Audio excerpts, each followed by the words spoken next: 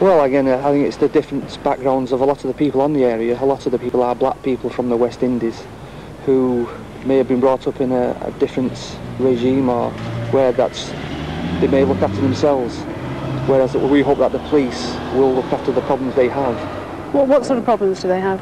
Well, again, I think the things with the drugs, the people, certain people are brought up with where drugs are readily available and are used, are commonplace. Whereas in this country, they are against the law to use them and to have in your possession. Racist stereotypes will only make the police task harder.